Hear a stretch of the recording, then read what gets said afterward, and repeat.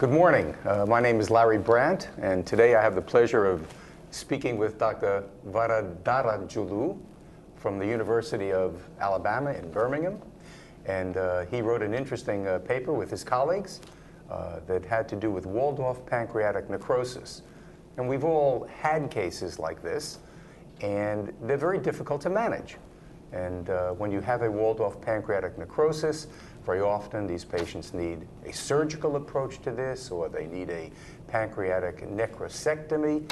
And the doctor and his colleagues have devised a new approach to this, and it's called multiple transluminal gateway technique. And what they did is they used this technique to see whether or not it would be a good way of accomplishing an EUS-directed drainage of this symptomatic walled-off pancreatic necrosis, and compared it with conventional results. So with that as a brief introduction for what you did, just give me in a few sentences a summary of what you did and your results. You can have about a minute and a half to do this. Right. And patients with very large pancreatic necrosis collections, which is usually more than 15 centimeters. 15 centimeters. That's correct. We did this endoscopic ultrasound-guided approach where we would identify the fluid collection and create a track, deploy a stent, and then we will go back and find another spot in the fluid collection and again dilate the track to about 15 millimeters and place a couple of stents. In some patients, we would make even 3 tracks. And once we have done that, we come back to the very first spot where we created a dilation and deploy a nasocystic catheter. And the reason we do that is we want to flush saline through one of those drainage catheters so that it will drain through multiple tracks in the cavity.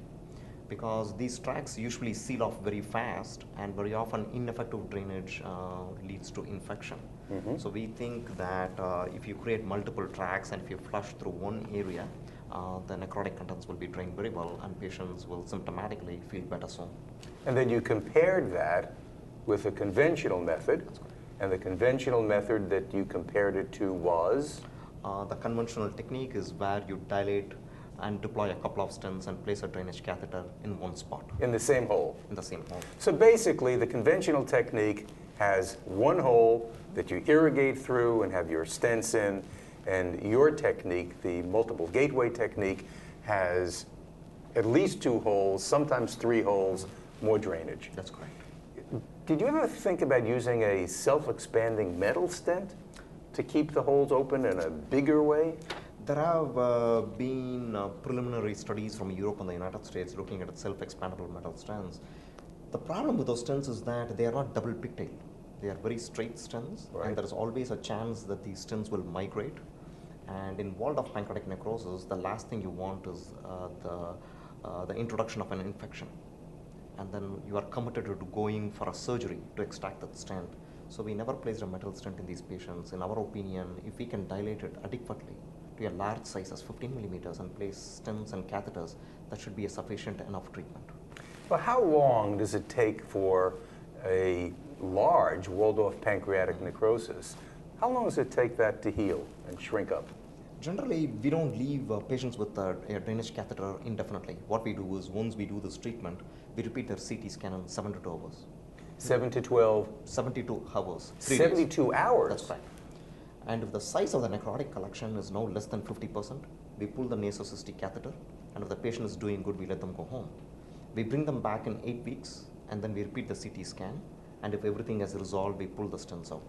Using that technique, close to 90% of the time, we had a good response. So the time to resolution of the entire necrotic collection is about 8 weeks. And you've documented actual total healing and resolution of these walled-off collections? That's correct. Well, it seems like you've taken something that was very difficult to manage and made it relatively easier to manage, and something that's probably within the realm of anyone that does EUS. That is true. How do you, are there any factors you can use to predict who you're going to be successful in and maybe who you are likely to fail in? One of the problems is that we predominantly in these studies in endoscopy take patients with a lot of fluid collection, fluid in the necrotic component. If you have too much solid, this technique may not work. Just flushing is not going to get rid of solid necrotic debris. You have to do an endoscopic necrostectomy in these patients. So the rule of thumb is if somebody has got a big necrotic collection that is predominantly fluid, which is at least 70 to 80%, then this technique is a good option in lieu of going and do a necrostectomy or a debridement. And you judge your solidity or liquidity by CAT scan or by observation of the cavity at the time of endoscopy? A combination of both, because CAT scan is a screening technology. We do a CT scan and then you see a lot of solid necrotic material, we call the surgeons. On the other hand, during CT scan, we see it's predominantly liquefied. Then we consult with our surgeons and we think the right approach is endoscopy. Then we do this endoscopic ultrasound guided drainage. But even at times when we do the endoscopic ultrasound, CT scan is not very specific. And if we find too much necrotic debris, we just relegate them to surgery. Did you have any patients in whom a conventional approach was used and then you resorted to your multiple gateway approach to treat them because they didn't respond to the conventional method? We do. Usually we place a single track, stent in patients with necrotic debris, and then at 72 hours, all these patients get a follow-up CT scan because they are inpatients. And at 72 hours, if the patient has got poor response to treatment, and if it is predominantly liquefied, and these patients are generally very sick, not being good candidates for surgery, then during the same session, we create multiple tracks to drain them. And how does it affect you if the patient has a disconnected duct? It really does not affect us a lot. The only change in management that we do in those patients is we leave these transluminal stents indefinitely. We don't go take them.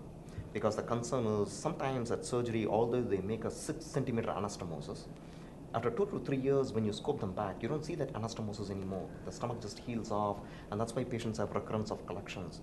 So in patients with a disconnected duct, we don't even do a follow-up endoscopy. We do a CT scan, and the cavity has resolved. We leave the stents permanently. And we have about 60 patients from our center in the southern US walking around with permanent transluminal stents in the stomach. Those are foreign bodies, left indefinitely. There are some controversies, but the advantage is that none of these patients have come back to us with a recurrence of fluid collection. Do you think that, I'm trying to summarize now, and just as a last question, do you think that this technique is something that should be or can be performed in most medical centers, or does the patient have to be referred for this? Should we still be afraid of the walled-off pancreatic necrosis? Not really. I think if proper patient selection is the key. If you've got a patient with a large symptomatic walled-off fluid collection, and there's an expert endosonographer, and there's good surgical assistance, anesthesia support, the procedure can be done. The only caveat is that it's a long procedure, and the duration can be anywhere between 45 minutes to 1 hour, because you have to do several steps during the whole procedure. Okay. Thank you very much. Thank you so much.